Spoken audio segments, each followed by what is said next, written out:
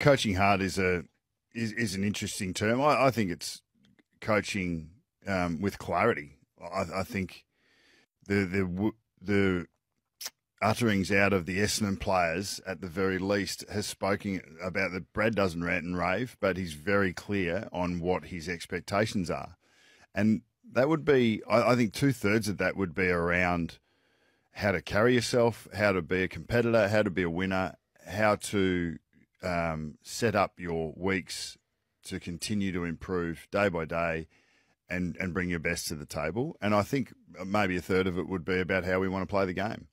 I don't think it would be anything more outstanding than that. Brad's